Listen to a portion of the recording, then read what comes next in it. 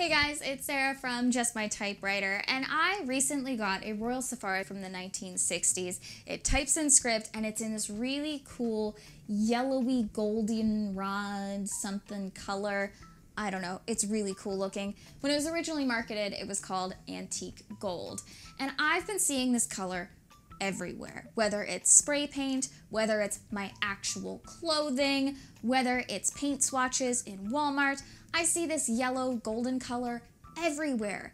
And then one of my favorite YouTubers, Simply Nailogical from Canada, who is a nail polish YouTuber, released one of her collections for fall that was tea themed, and it had this really bright butterscotch hop color in it, really yellowy with some butterscotchy caramely undertones. And I had to have it. And then I thought, well, I wonder if that color is the same as my typewriter and I can match my manicure to my typewriter. And then I had to buy 7 more nail polishes just to make sure I had the right shade of yellow. Now, I know what you're thinking. Sarah, I'm a 55-year-old guy. I don't need to have nail polishes that match my typewriters. Or if you're Lucas from Typewriter Chicago, you're thinking, Sarah, I'm a 20-something-year-old. I don't need to match my nail polish to my typewriters. And I totally get it. But here's what's really cool about nail polish and typewriters. You can use nail polish to actually spot correct on your typewriter. So if you have a chip in the paint of your machine and it's really tiny, but you want to protect those edges so it doesn't get any bigger, you can actually use nail polish to cover up that chip in your paint.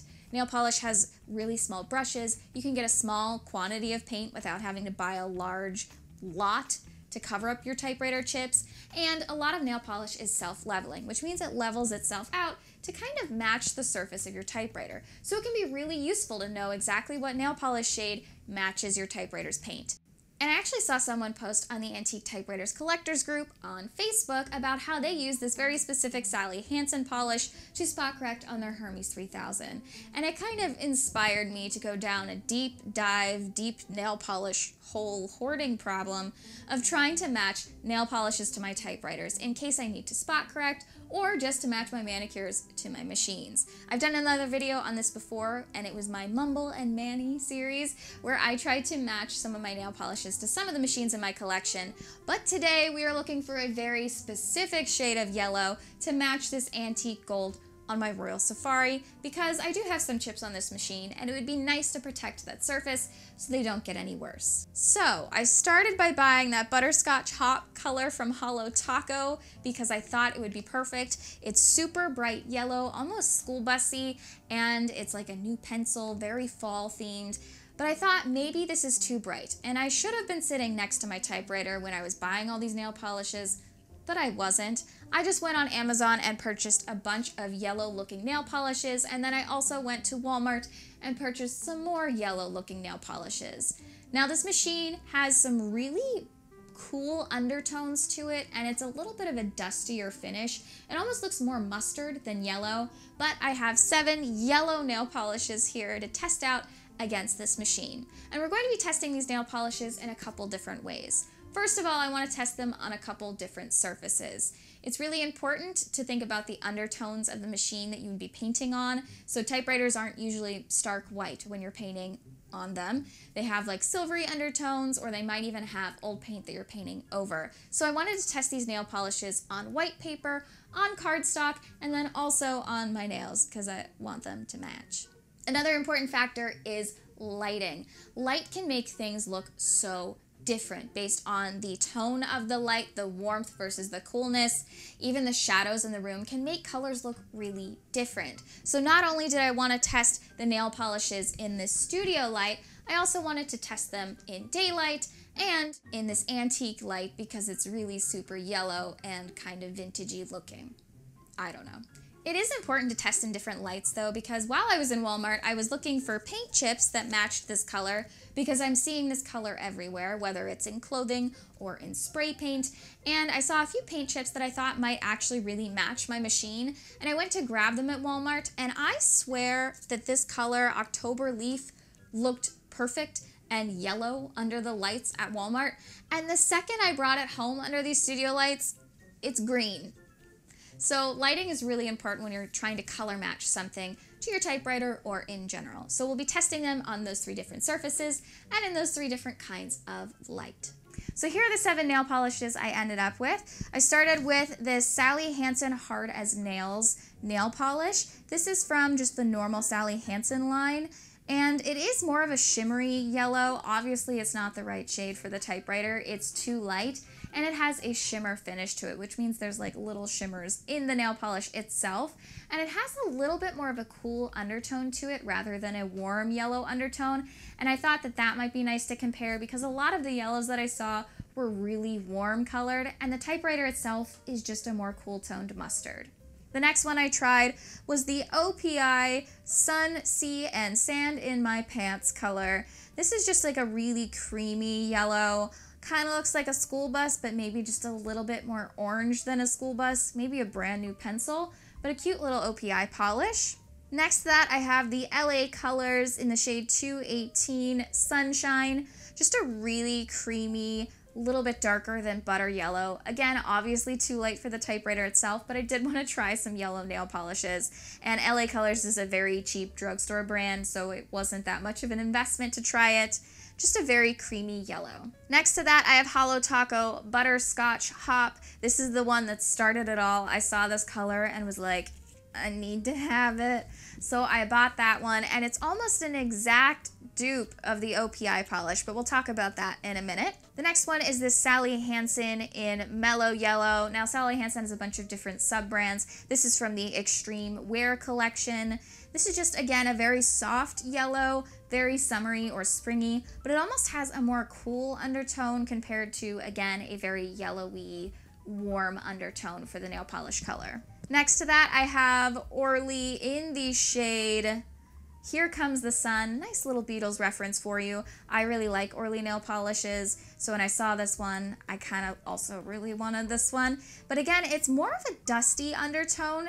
Definitely seems more cool than bright yellow, but that's just in the bottle, and we'll test it on the nail in a second. And then finally, I got this China Glaze shade in Mustard the Courage. I really liked this one. I thought this would be an exact dupe for the color just because in the bottle next to the typewriter itself, it looks like that exact same shade of mustard. It seems cool undertoned, and it seems like there's some browns and blues in it to match the exact shade of antique gold on the typewriter. So what I did was I tested them on the white paper, on the cardstock, and then on my nails. And here's some of the things I noticed while trying out these nail polishes. First of all, this hard hat color had no chance. It never looked like the color of the typewriter itself, but I did want to try another yellow polish. The shimmery effect is nice, but it's not necessarily good for color matching a typewriter in a cream finish. And it is really thin and transparent, so it takes a lot more coats. One thing I noticed about yellow nail polish as opposed to the other nail polishes I've tried, which are usually darker tones, is that they take so many more coats. This one itself took like 3 or 4 coats to get an opaque coverage. Just not my thing, but I really did like the brush on this one specifically because it was thinner than some of the other brushes on some of the other nail polishes in this collection. Another thing I noticed was that the Sally Extreme Wear and the LA Colors, both are drugstore brands, are almost the exact same shade of yellow. Now, one of these I purchased in person at Walmart, and the other one I purchased on Amazon, but when you put them on any surface, they basically look the same. One might be slightly warmer. The LA Colors might be slightly warmer than the Sally Hansen, but they're basically the same shade of this very mellowy yellow.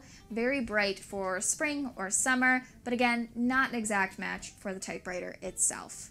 And then another thing I noticed was that Holo Taco and OPI look different in the bottle. They do not look like the exact same shade in the bottle, but then when you put them on the white paper, the cardstock, and my nails, they look like the exact same color. And I could not tell you the difference between the swatches. In fact, I have them on my hands in this order, and I wouldn't be able to tell you the difference between them unless I had them in front of me. Now, you might be able to say that the OPI polish is slightly oranger than the Holo Taco, but they're basically the same shade. OPI might just be slightly lighter, but if you're looking for that butterscotch hop color, OPI is basically an exact dupe of that color and is slightly cheaper because it is a drugstore brand. And then finally, we have the China Glaze color. Now, when I was color matching these just in the bottles themselves while taking photos, I thought China Glaze in Mustard the Courage was the exact same shade as the Typewriter. It's very brown, it's very cool tone. To me, this looked exact in the bottle next to the cover of the Typewriter. I also thought that Orly looked kind of similar in the color Here Comes the Sun, but it seemed just a little too bright yellow as opposed to that more mustard color. So I was really excited that I had one that was like basically the same thing until I tried it on paper and on my nails, and it is a much warmer toned color out of the bottle than it is in the bottle. So next to it in photos, it might look like the exact same shade, but then once you put it on a different surface, it is slightly warmer toned. It's not exactly the same undertones of blues and greens that you would have in this antique gold finish. And so when I went to kind of just double check that China Glaze was not the right color because I could have sworn it was the right thing, I decided the best way to test it for sure would be to actually put it on the Typewriter itself in an inconspicuous location. Don't worry, I'm not just painting the whole thing in nail polish, just to make sure that it's not the right color. So I went to the underside of this top panel where there are some scratches just from use and you would never see it, and painted a little bit of Mustard the Courage next to a sample of the actual antique gold paint finish just to see what it would look like, and then I let it dry. And here's where you can really tell that there is a difference in tonality between these two colors. Mustard the Courage, again, is a much warmer toned brownish color than the actual antique gold on the Typewriter. And it's gonna look different in every single light source, which is why we tested them in both white light under these studios, in daylight, and under this antique goldish looking light. So even under all of these different lights, the one that is the closest match is this China Glaze color, but it is just not the right undertones to match perfectly with this antique gold. So I wouldn't suggest using that to patch correct on an antique gold finish on your Typewriter. Underneath the yellower light, a lot of these colors looked much oranger and much warmer. And then in daylight, you can see that they look really close, especially this Orly color looks even closer when you are looking at it under daylight colors, but again, it's just too bright yellow. So that's me testing 7 yellow nail polishes against my Royal Safari to find the perfect shade of antique gold. I didn't find it, but I did find something really close to it, and I learned a lot about color matching specific paints to your Typewriter's finish. I think this is a really important thing to be able to do because you never know when you might have a pristine Typewriter that just has some surface damage that you might want to repair, and you're not looking to invest in cans of spray paint or lacquer paint, and a really quick little bottle from the drugstore of nail polish might be the perfect dupe for your machine. In this case today, it wasn't, but we got really close. Can you tell I've been watching a lot of Kelly Marissa nail polish videos on YouTube because I'm talking about finishes and opacity? Yes. So that's been my adventure in matching nail polishes to my Royal Safari. I want to know what kind of nail polishes you guys have matched your Typewriters before. I know I'm not the only person who has done this. I find it really fascinating how close you can get and how useful this technique might be if you were actually trying to repair or restore a Typewriter. If you're interested in more videos related to this kind of content, I do have a video on the story behind this specific Royal Safari. P.S. It types in script, and that's what's really cool about it. But I got this in Chicago when I went to my first type-in. I've linked that video down below. And I did a part 1 to this video where I did match other nail polishes in my collection to other Typewriters in my collection to make a full nail polish Typewriter themed manicure. And that is my Manny and Mumble and Manny video also on this channel. I was inspired by my friend Emma over at Lychee Pink Planner, who does Prattle and Plan, to try doing some videos like this. I've had a lot of fun doing it, matching up my hobbies. Now, if you're interested in more Typewriter content, I have other YouTube videos on this channel as well, which you can check out here. And then I also have an Instagram at just.my.typewriter. I want to thank you all so much for watching today, for joining me in my deep, dark descent into madness of having too many nail polishes, because now I have 7 yellow nail polishes, and I've literally never painted my nails yellow before today. And I want to remind you, you're just my Typewriter.